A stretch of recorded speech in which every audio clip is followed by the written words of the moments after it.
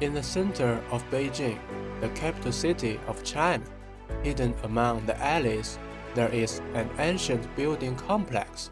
This place was originally the ancestral temple of a powerful Ming Dynasty eunuch, who was blamed for the capture of Emperor Zhu Qizhen by the Mongols.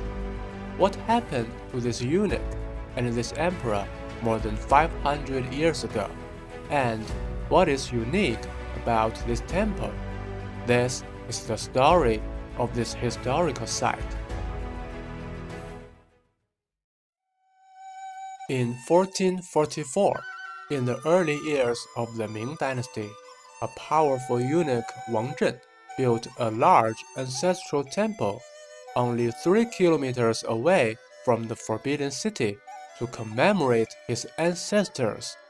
Emperor Zhu Qizhen named this temple Zhihua Temple. This is the first hall in the temple. The Buddha statue originally enshrined in it no longer exists. These 2 stone steles recorded the construction process of this temple. In ancient China, significant events were usually recorded on the stone steles. On both sides of the courtyard stand the bell tower and drum tower. Eunuchs are castrated men.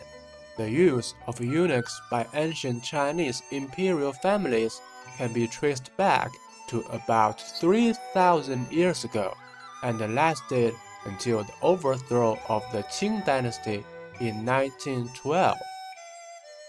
Eunuchs were usually regarded as servants of the emperor, but the situation in the Ming Dynasty was different. In current terms, the Ming Dynasty did not have the position of prime minister, and all government affairs had to be handled personally by the emperor. However, some emperors were unwilling to do so much work and would give this responsibility to eunuchs. Therefore, during the reign of certain emperors, eunuchs became real emperors. That is why, during the nearly 300 years of rule of the Ming Dynasty, there were several powerful eunuchs. This is the second hall of this temple. Now, there are music performances here every day. Let's listen to it first.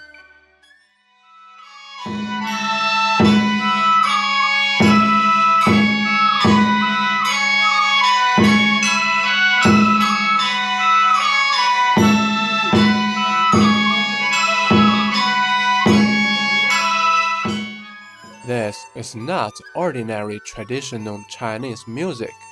It is said that these tunes and melodies were brought out from the imperial palace by Wang Zhen.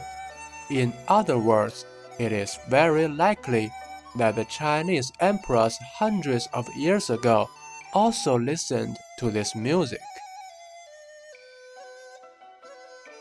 In this side hall, there is a magnificent Buddhist instrument. In fact, this is a bookshelf that stores Buddhist scriptures. Each small grid carved with Buddha statues is a drawer. If you look closely, you can see that each small grid has Chinese characters written on it, which is equivalent to an index. Through these Chinese characters, you can find the location of the Buddhist scriptures accordingly. There is also a beautiful Buddha statue on the top of this bookshelf. It is said that Wang Zhen was a knowledgeable eunuch and was Zhu Qizhen's teacher before he came to the throne. Zhu Qizhen also respected him very much.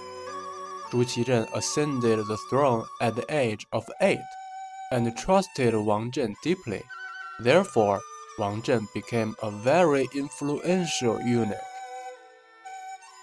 In 1449, the Mongols invaded, and Wang Zhen allegedly encouraged the emperor to personally lead his troops to fight them. During the war, Wang Zhen's command was chaotic and disastrous. resulting in the entire army being almost wiped out. Emperor Zhu Qizhen was captured, and Wang Zhen himself died in the war. This is the main hall of this temple. Inside are 3 statues of Buddha. Surrounding the Buddha statue are many small cabinets to store Buddhist scriptures. It is said that there are 10,000 small Buddha statues in the entire hall, so this hall is called the 10,000 Buddha Pavilion. The Mongols hoped to use the captured emperor to negotiate with the Ming Dynasty, but unexpectedly, the Ming government had already appointed Zhu Qizhen's younger brother as the new emperor. It means that Zhu Qizhen had become the former emperor and had no use anymore. After being held captive for a year, Zhu Qizhen was released by the Mongols. But the problem was that his younger brother had no intention of letting him become emperor again. Therefore, he was imprisoned in the palace by his brother for 7 years after returning home, until he staged a coup and became emperor again. After Zhu Qizhen proclaimed himself emperor again, he missed Wang Zhen so much and ordered the construction of a statue and a stone stele in the temple to commemorate him. It's the stone stele we see now. But there's nothing on it. It's very strange, right? Why is that? It turns out that about 300 years later in the Qing Dynasty, some government officials saw the statue and stone stele. They thought it was ridiculous that a eunuch who caused the emperor to be captured could still be commemorated. Therefore, in 1742, Emperor Qianlong ordered the statue and stone stele to be destroyed. This is an ink rubbing of the stele before it was destroyed. From it, we can see what Wang Zhen looked like. This ink rubbing is now in the collection of the Philadelphia Museum of Art. Some people believe that, as a eunuch, Wang Zhen could not have full command power, even if he had influence on the emperor. Historical records put all the blame on Wang Zhen just to cover up the emperor's mistakes. More than 500 years have passed, and perhaps we will never know the truth. Only this temple still stands here as a witness to history.